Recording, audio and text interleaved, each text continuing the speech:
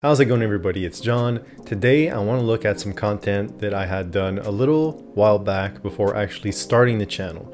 So I would regularly do journaling or vlogging just for myself because to me that's faster than writing stuff down. Although I do write stuff down, I really like better video logging because it's much more open and easy to lay out my thoughts. And this way I can go back to them and re-listen and extract some of this stuff and just use that if I need to. In this case, I think the entire video is valuable, and I had actually touched a little bit on that in a previous video that I had done regarding product design not just being the only key factor for success in a SaaS company. But in this case, I think the entire video would be much more beneficial. So let's go and check out this video. You'll see the sound is not as good. My mic was actually a bit further, so you'll have to bear with me there, maybe pump up the sound, but you should be able to make out what I'm saying anyways. So let's go to it. The title of this video, Product Design Just Won't Cut It. All too often, we see companies heavily invest into product design, and while that's great,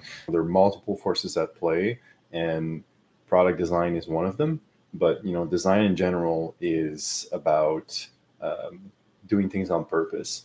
And when you look at the entire customer journey, the product is just one touch point in which they'll actually interact. Even if it's the highest touch point, which means that you can invest the most in there, which is great.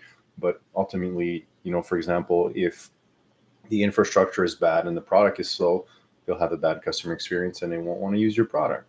If they need to interact with sales and the documentation or explanations are lacking, then your sales cycle is going to be longer, or their whole sales experience is going to be bad. So you might be doing less sales. As far as a customer success point of view, if the onboarding is not optimized, if the support team is too long to reply, all these things contribute to a aggregate customer experience, right? So just putting the effort in product, you can have the best design product, but if it's slow, if the onboarding is crap, if the support is not on par, the customer experience is going to be bad. Therefore, you won't have adoption, you won't have engagement that you're supposed to be having.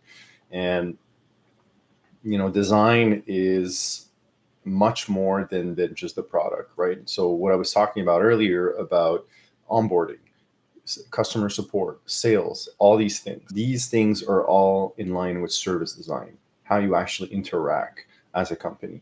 And even then, how departments actually exchange information from, let's just say, once they make the sale, how are they transferring that information onto the onboarding team? Are you duplicating information through different software? All these things, what notes are not following, all these things, if they're not optimized, can lead to errors, which again leads to a bad customer experience, right? Or increased time into onboarding them, or all these things.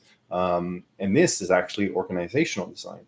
So, to have a really, really good product, and this is mostly from my experience in making SaaS products, you need to go further than that.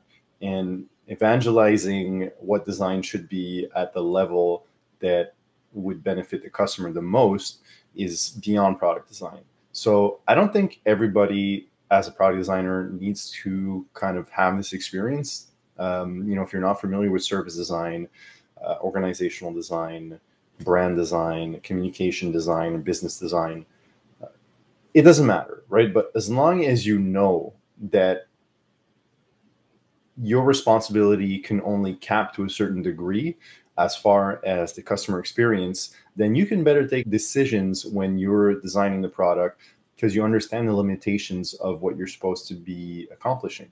And what I've seen is that people have expectations about product design where they're just unrealistic. There's so much you can accomplish just by designing the product.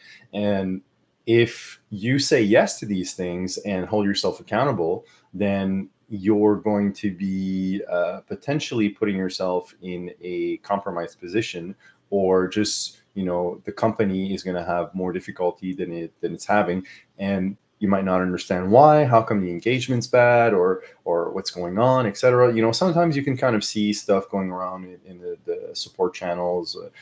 You see customers complaining on this, but fundamentally, there are so many things that need to come into play to make a great product actually work. And the customer is interacting much before they get into the product, from how they see the company, the brand, the first time they engage with it, from a communication design point of view, which is like outbound marketing, could be inbound marketing, right? That's communication design and brand design doing its work there. After that, they're coming into the sales funnel, which is service design. They're getting sold the product, they're getting shared documentation, they're getting presentations. All these things are kind of looping back again into communication design. And then once they're converted and they go to onboarding, then this is service design again. And then they complete that process. There's account management, customer success, doing their work. And after that, they're in the product. So if they're actually getting onboarded in the product without an account manager, then yes, that's product design. If you're doing a self-onboarded product, then that's product design. And that's it. I'm kind of out of juice on this one. I'm going to come back to these notes later on. So as you can see, in the design practice, the product design element is not just the only main factor that's going to bring success to the company. Design needs to span its wings at a much larger area so the customer can have a better designed experience, not just at the product touch points, but at touch points that are beyond what the product is servicing. And hopefully this video kind of drew out a little bit more of a map on what that should be. So those were my thoughts. If you found it valuable, don't be shy to click that like button to give the YouTube algorithm a boost, and I'll catch you in the next one.